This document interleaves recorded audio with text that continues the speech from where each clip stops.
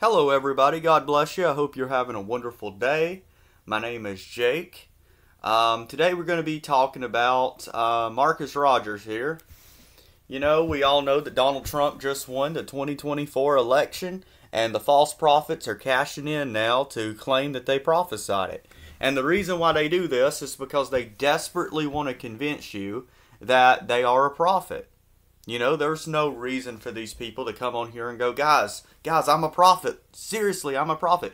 They want you to believe they are a prophet because they're in it for themselves. They're in it to make a name for themselves.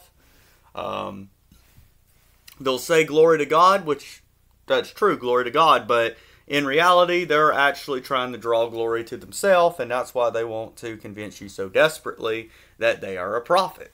Now, the issue with Marcus Rogers is that his original prophecy about Donald Trump winning president was for the 2020 election. He said that God told him that Donald Trump would win the election in 2020.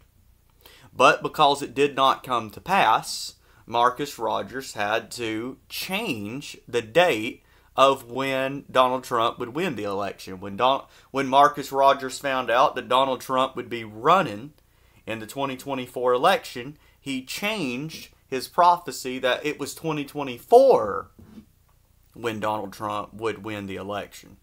Now, keep in mind, back at the time, he said 2020. This is what false prophets do. When they miss something, they change or they alter their prophecy. You see this very common with false prophets. You know, they give you a specific prophecy.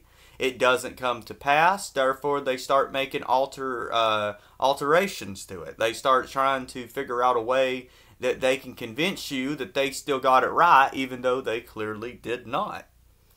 So here's, I wish I had my cell phone charged so I could show it on the little screen, but unfortunately that's not going to happen, so we're going to be looking at it on my laptop. Here is a proud Marcus Rogers in a president suit here. What's going on, everybody? Let me know where you're watching from. Woo! Hallelujah! Dude, Jesus! Oh, man, I am fired up right now. Now, I ain't gonna lie to you. I cried some tears. I've been on and on for the last couple of years, and definitely the last couple of days. Now, for all of the people that are going to come on here and start arguing, hold your horses. We're going to address it. We're going to pull some receipts.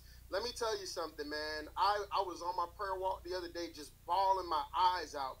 And as I was walking, I just felt the Father telling me, son, I'm going to vindicate you. And so for the last couple of years, you know what I'm saying, it hurt. It hurt how some people did me. It hurt how the church did me. And I'm going to show y'all some stuff that I recorded, that God was putting on my heart. We're going to pull some old tapes. But first of all, hey, congratulations, President Trump. I want to salute the body of Christ because guess what? This time, we did it right. So, I don't have time to play this whole video. You can go watch this on his YouTube channel. But basically what he's going to do is he's going to try to play that he is a victim in all this. You see that he said the Father God told him, I'm going to vindicate you from the way that the church has did you. What did the church do to him? He made a false prophecy and they held him accountable just like Jesus told us to do. They didn't do anything wrong.